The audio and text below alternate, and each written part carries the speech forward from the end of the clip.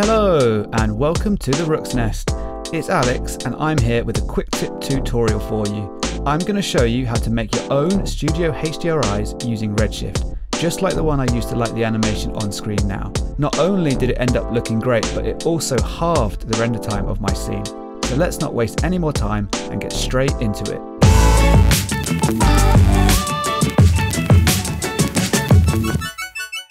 So here's my scene I'm going to be creating this HDRI from.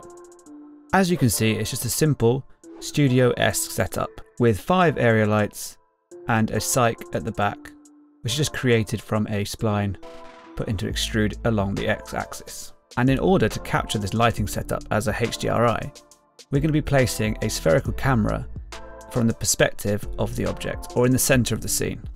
So let's create this camera we're going to be using to create our HDRI. So come up here to Redshift, Camera, and then select the spherical, and drop that in. It's not quite in the right place at the moment, so we need to move it to the center of our scene.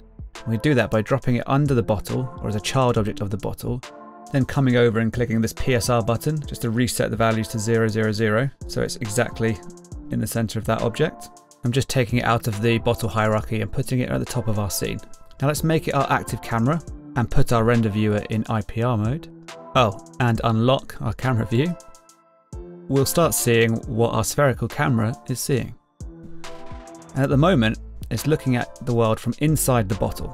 So we should start by disabling the bottle and any other objects we don't want to see in our HDRI, like this background plane, for example. This is also a good time to check that all our area lights under their general setting tab have the visibility toggle toggled on. If this isn't on, you won't see the lights in the render. And if they don't come out in your HDRI render, they won't be there to light the scene when you use the HDRI. As you can see, if I disable this here, the light disappears. If I turn it back on, the light will reappear. Now let's set our render resolution to a suitable resolution for a HDRI. You can really use any 2:1 resolution you like, but I'm just going to do it 8K, which is 8192 by 4096. I've also just noticed that I've left one thing on my scene that I don't want to render, and also that my scene is missing one other object.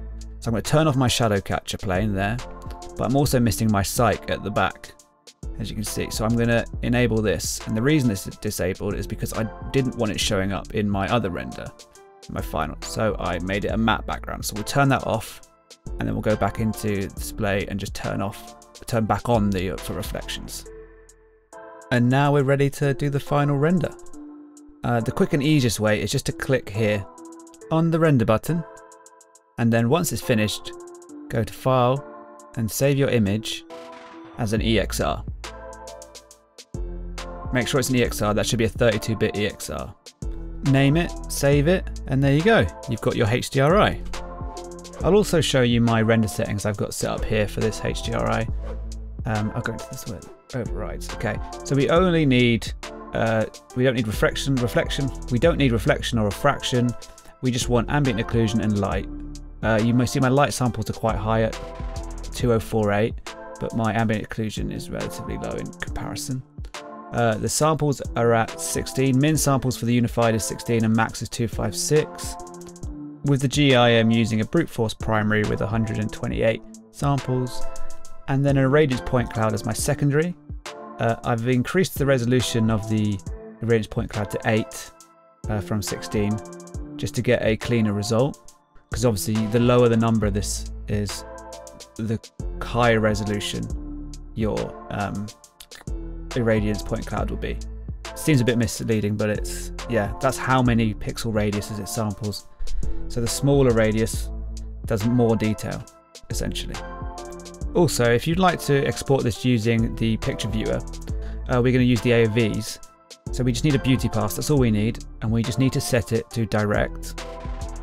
And then within the settings, all we need to make sure is that you're using EXR and it's in 32 bits. So open EXR, 32 bits, save it wherever you like. So let's just make sure it's an EXR, open EXR, and it's 32 bits. So once you've hit render, it's all finished and saved out, you should get something that looks along the lines of this. Now let's take this EXR, turn off all the lights in our scene, and see what we get. Right, let's start by re-enabling all the stuff I've disabled. So let's get that bottle back. Let's change the resolution back to the square, 1080, like so. Now let's disable all those lights, so no more lights, and turn back on our dome light and load in, not that, we want our HDRI we just made, which is, where is it, studio_1. Now I need to turn this back to white because I had it on black. And there we go, look, it's already lit our scene. Let's just introduce all the other stuff we've turned off. So let's disable this psych, override, yeah, there we go. Oh, we also need to get it out of the reflections. Come down here, don't want it, oh, refraction, sorry, don't want that in there, there we go. And let's turn on our shadow catcher. Oh, and another quick thing I forgot to mention, when I imported my HDRI into my dome light, it wasn't orientated correctly.